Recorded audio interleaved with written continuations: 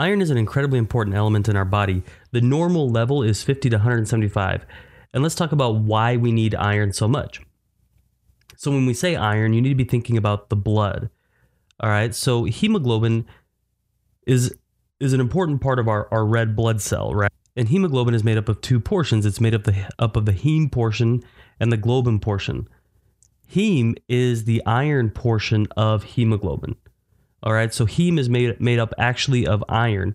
And what hemoglobin does, it actually transports oxygen from our lungs throughout all of our body to the different cells in our body and delivers oxygen to them to carry out ATP.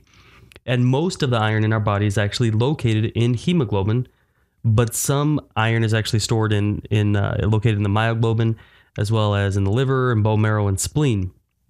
Okay, the storage form of iron is actually referred to as ferritin.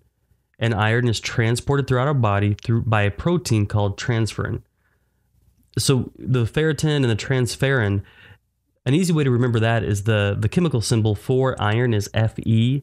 Okay, so ferritin, Fe, and transferrin, transporting ferritin, transporting iron.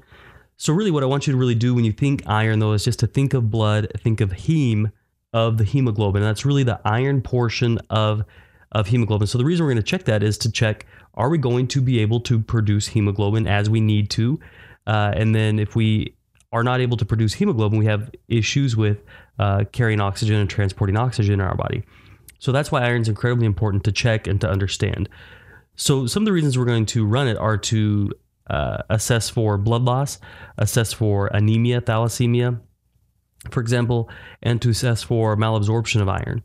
So even if we're taking in iron, are we able to use it? Are we able to use that and get in and use it throughout our body as we need to?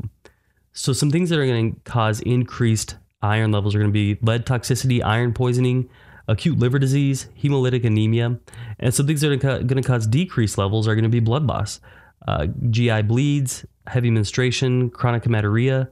Other things would be like hypothyroidism, iron deficiency anemia, and then poor intake of iron. So we really watch this, especially in our pregnant women. We watch to see if they have adequate iron levels to have the blood supply that they need.